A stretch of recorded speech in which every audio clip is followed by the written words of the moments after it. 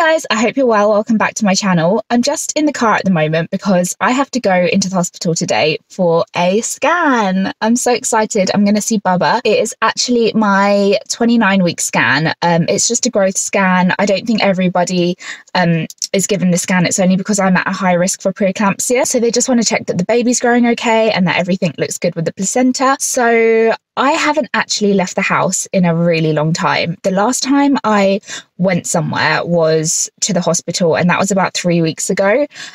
We have been going for our daily walks, but I haven't been going to the supermarket or anything. So I did feel quite nervous about leaving the house today and going into hospital, especially a hospital where I know that there are quite a few coronavirus patients and where people have died. And I know a few other people have also been feeling a bit nervous about going to antenatal appointments.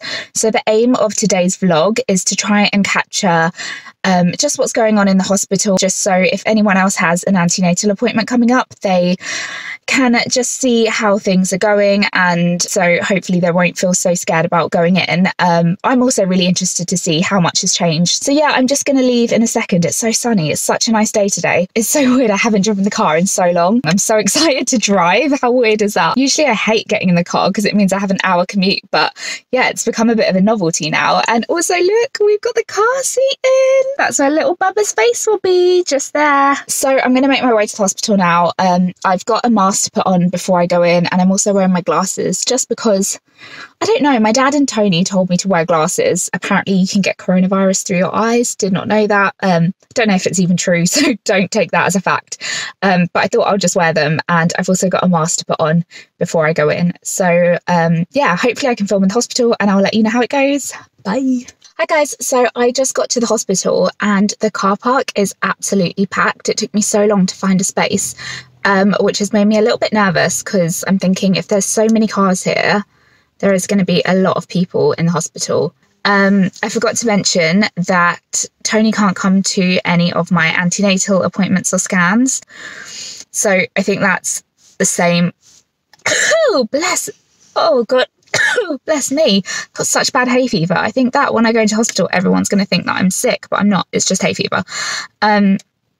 But yeah, as I was saying, Tony can't come to any of my appointments now, and I think that is standard across the country. I did feel a bit sad about it because the scans are just so lovely, like they're so magical, and we were lucky enough to have 2 of them together. And I know that Tony found it like a little bit emotional, and he always holds my hand and makes me feel like I'm doing a really good job for carrying our baby. So yeah, it's going to be a bit shit doing it by myself, but I'm still excited to see Bubba. Anyways, I'm going to put my mask on and go inside.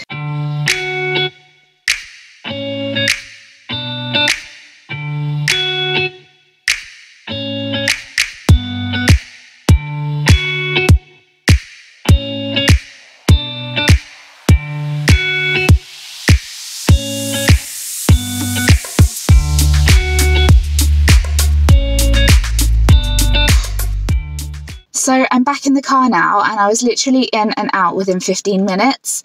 Unfortunately, she wouldn't let me take any videos of the scan, which was a bit annoying because Tony couldn't come, and like I don't know what the harm would be in just taking a little 2-minute video. But anyways, she gave me some really nice pictures. He was just so cute. He was like kicking his head. He was all like scrunched up in a ball, just kicking his head.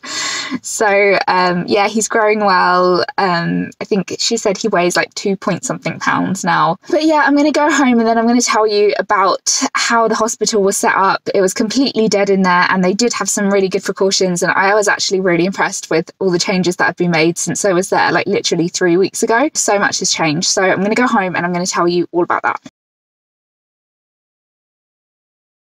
Hi guys, so I'm just back home now. I threw all my clothes in the wash as soon as I got home and had a little snack, obviously. I can't believe how quiet the roads are outside. I don't think I've ever seen anything like it. It was so sad seeing the high street just completely deserted. On the other hand, so nice to drive the car. Like, honestly, I was having so much fun. But yeah, I can't wait to go and drive it again. So yeah, I'll just tell you about the hospital and all the changes that they've made. Last time we were there, no one was wearing masks. It was still quite casual. They were trying to kind of isolate people in waiting rooms and stuff a bit. But today, when I went in, it's clear that they've got their shit together. Like, everyone was wearing masks. The sonographer was wearing a mask. The receptionist was wearing a mask. Most of the people in the hospital were wearing masks. A lot of them were wearing gloves as well. When I walked in, it was pretty much completely empty. One thing I would say is that if you do have a hospital appointment, try and find out where you need to go before you actually go in, because you don't really want to be walking through the main entrance. So I came in through the side entrance and I went straight up to the women's block because I knew that's where my scan was. When I got there, the receptionist, like I said, she was wearing a mask, and they'd actually taped off where everyone needed to stand in the queue, which was great. Also, everyone who was in a waiting room was separated. No one was sitting next to each other, and they'd even tried to make kind of new waiting areas so that people weren't on top of each other. Obviously, for maternity appointments, they're trying to do a lot of them over the telephone, so a lot less people are going in. So there was literally like 4 or 5 people in the waiting room. After I checked in for my appointment, I didn't actually have to wait in the waiting room. I just went straight to the corridor where my scan was. But before I went there, I had to wash my hands. Basically, by all of the reception desks, they had put sinks. So everyone has to go and wash their hands before they go anywhere, and the sink is like timed, so it forces you to like wash your hands properly. So I thought that was really, really good. Also, they had the usual anti-bac everywhere, wherever you walk in. And then lastly, something that I wasn't expecting is that when the sonographer came out to meet me, she saw that I already had a mask on, and she was like, oh great, you don't need a mask. So she'd come out with a mask for me to wear, and she was also wearing one. She was wearing gloves. During the appointment, usually she would kind of sit next to me, but she was a bit further away and was more like reaching over. And yeah, I have to say, like, I felt really safe when I was in the hospital.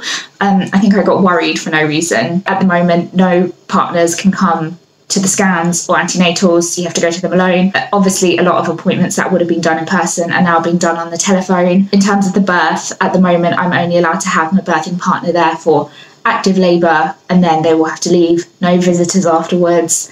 They're trying to discharge people within 6 hours.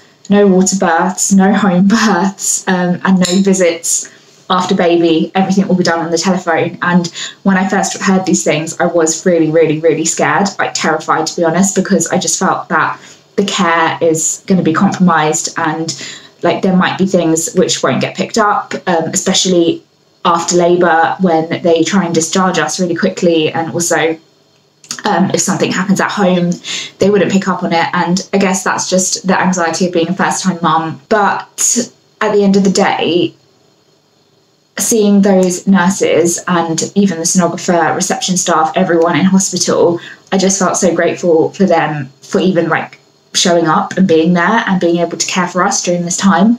So I completely understand why they put these restrictions in place, because they obviously need to be protected and kept safe. Although we feel like we might be alone during birth, we won't be. We're going to have amazing midwives with us, and we don't know who that person will be yet, but at the time we will feel so close and connected to them because they will be helping us through one of the biggest things that we'll ever go through. So I hope that if you have an antenatal appointment, you don't feel too anxious about it. The hospital is probably a really, really safe place to be at the moment. If you are feeling really anxious about birth, just try not to worry and keep calm. Do some hypnobirthing. Just remember that you will not be left alone. You are a woman giving birth. You will not be left alone. It's not that bad. Come on, we can do this. We're strong women. We can do this. But yeah. Oh, let me tell you about Bubba. He was so cute. It's so funny because when I had my scans before, like my 12-week scan and even maybe my 20-week scan, I just felt a bit freaked out. I was like, that's not going on in my belly. Like I couldn't kind of like comprehend it. But this time when I saw the baby, I was like, that is my baby. That is Bubba. That is the person who's been kicking away at me all this time. And I can feel his like limbs when he moves around. And like, I just felt so connected to him. And it was so, so, so, so cute. So he's head down, which is good. Really, really good. Obviously his head's down here. His back is here, which totally makes sense because I always feel kind of pushing and pressure on this side. His bum is up here and then his legs were curled down here. So he was basically kicking himself in the head. It was so cute. You can see his little foot and his little toes right next to his face. It's so sweet. I'll show you some pictures. So his head's here and then his foot was up here somewhere, just kicking himself, but she couldn't get the head and the foot in the picture. This bit looks really weird. It looks like he's got a little paw, but I think it's just his foot or his hand or something. So I'm back home now. I'm not sure what I'm going to do. I might make spaghetti bolognese for dinner because I really crave carbs. Oh my God, I'm like loving spaghetti at the moment. So maybe we'll have some spaghetti spag bowl. Yeah, I'll see you in a bit.